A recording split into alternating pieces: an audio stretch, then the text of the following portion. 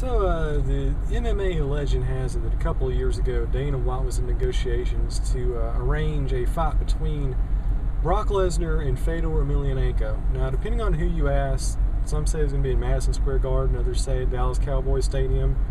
You know, either way, it would have been a really, really interesting matchup. Probably the biggest pay-per-view UFC show in history. But a lot of things never really came to pass.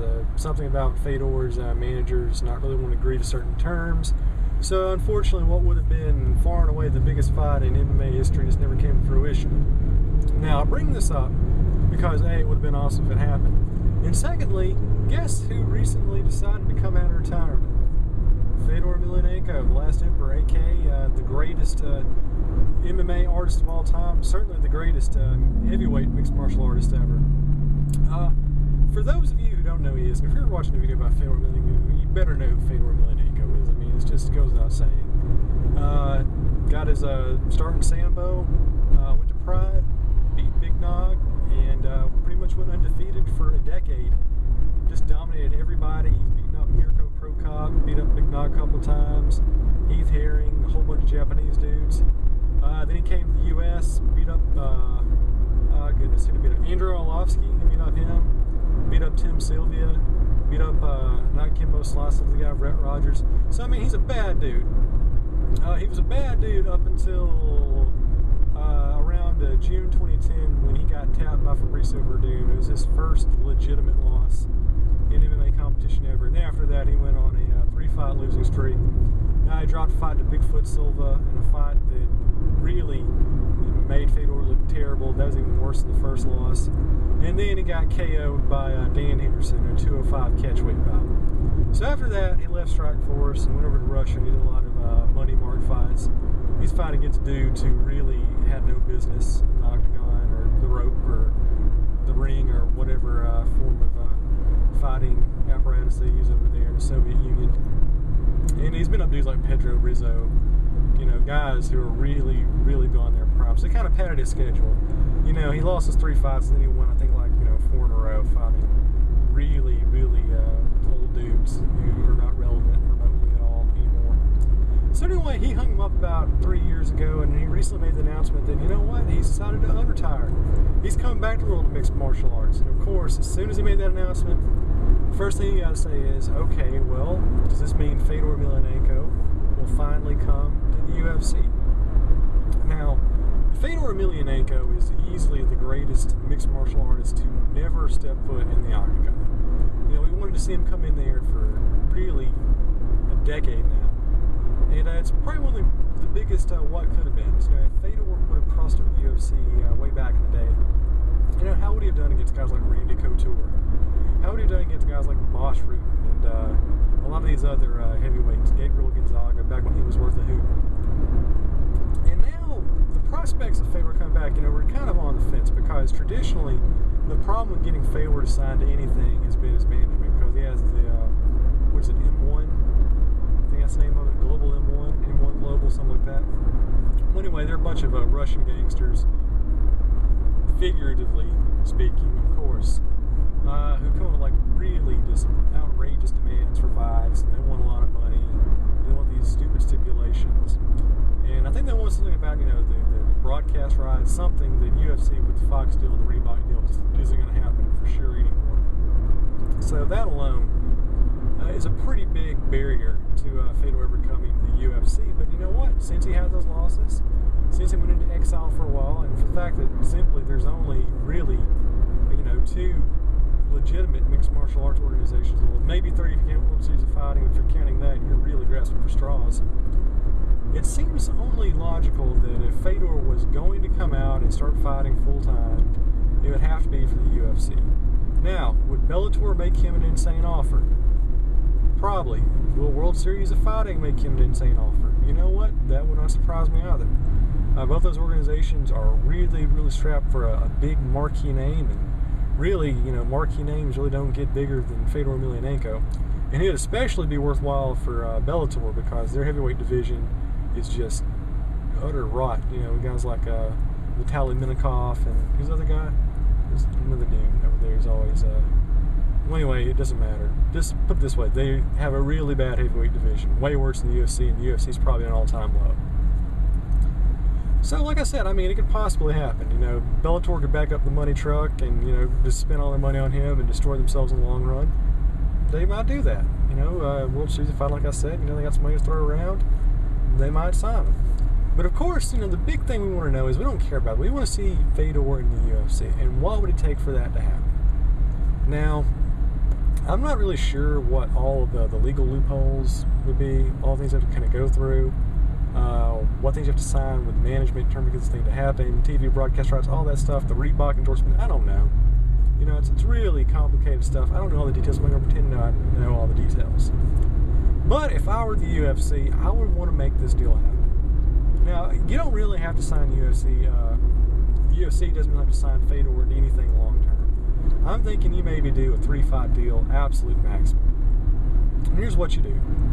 You go in, you say, all right, Fedor, you want $2.3 million, we'll give it to you for 3 fights, which is pretty much a chump change for most pro sports, but in the world of MMA, that's a huge amount. That's unprecedented, I would probably say. So you throw him all this money, you say, you give us 3 fights, we'll give you a marquee fight, we'll make your debut at UFC 200, we'll give you Fabricio Verdun, we'll give you Andre Arlovsky, we'll give you whoever is, you know, the interim heavyweight champion at that time. Probably not Junior Dos Santos or Cain Velasquez because, frankly, they're too good. They have a chance to knock Fedor out. So you bring him in, Fedor, and like I said, I mean, you know, he's a pretty light heavyweight. I mean, not a light heavyweight, 205. I mean, for a heavyweight fighter, he's one of the smaller dudes, like 220. And, you know, I think he could probably do pretty well against, I'm going to say, just about 3/4 of the UFC heavyweight division. I mean, his chances are really good. I mean, I think he can definitely beat Andre Arlovsky again. I think he can beat guys like Ben Rothwell. He can beat Stipe Miocic. He can beat really pretty much everybody except for maybe, you know, the big three, Dos Santos, Velasquez, and Verdun. Although I do think in a rematch, Fedor might actually be the favorite against Verdun. Just throwing it out there, it's crazy, I know, but I would love to see that matchup happen. And the UFC, you need it because your heavyweight division, for lack of a better term, is bad. Really, really bad. Verdun is not really going to put fannies in any seats. I mean, he's a great fighter and all, but he doesn't have the appeal. Velasquez never really connected with the Mexican audience, not catching on with the Hispanic fans after his fight against Verdun where he gassed. I mean, it's clear he's got some problems. Junior Dos Santos, probably the best overall guy you have there, but like I said, you really can't market him. You really can't just throw the Brazilian guy out there and expect, you know, the European audience to connect with him. Sorry, it's just the way it is. And I mean, the rest of the division, I mean, Andre Arlovsky, who else you got? The dude that beats his wife, what's his name? Travis Brown, Josh Barnett, all guys who, it's very questionable whether they can pass a drug test anymore. So anyway, you know, I mean, you get all these guys together. I think Fedor, he can beat him. I think it's very reasonable. I'm not really sure, you know, how much ability he's lost over the years or how much he's gained maybe. But I think he stands a pretty good chance if he goes in the UFC. And like I said, since he is a lighter heavyweight fighter, you can probably even get him dropped 205 for a fight or two.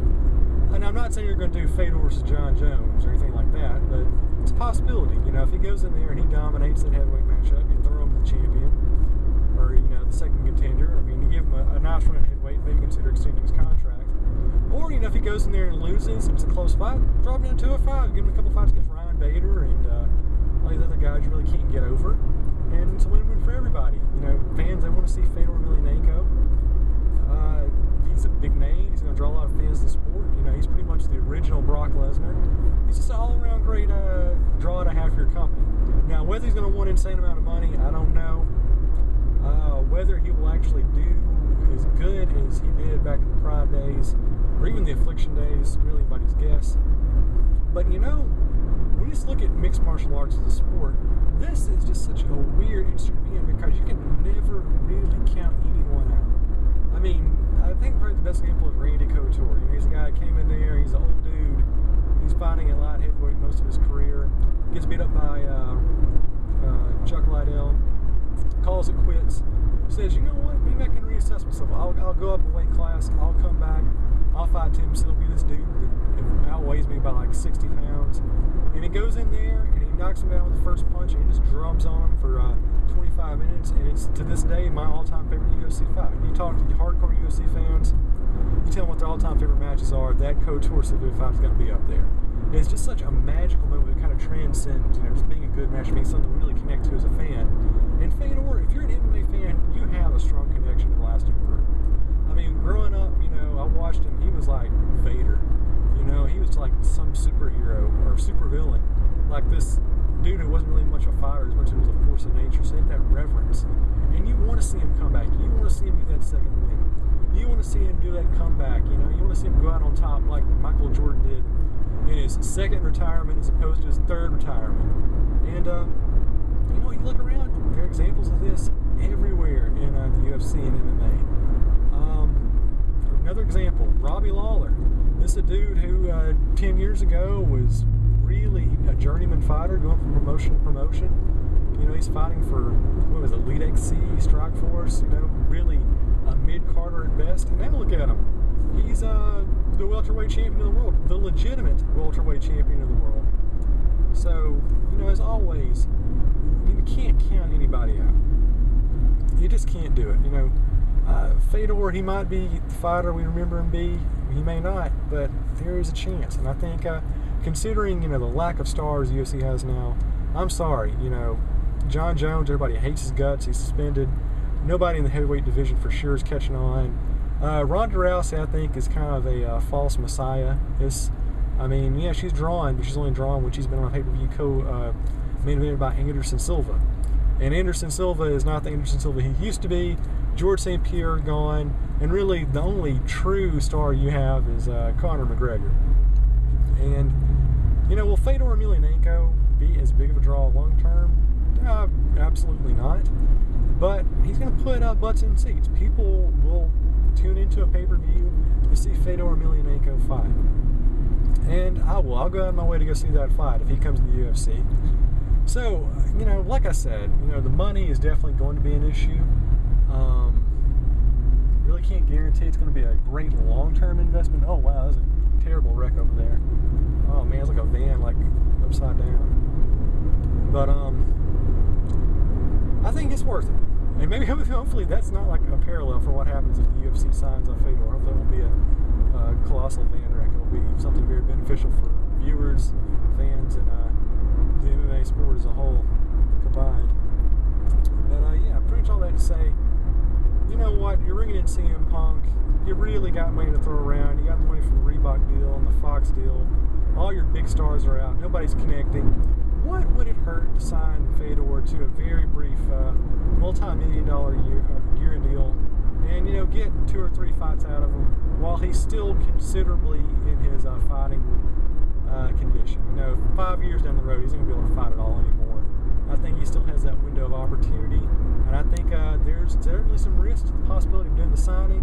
But at the end of the day, going back to Couture Silva, as we're seeing Robbie Lawler today, I think the rewards far outweigh any negative consequences the UFC signing.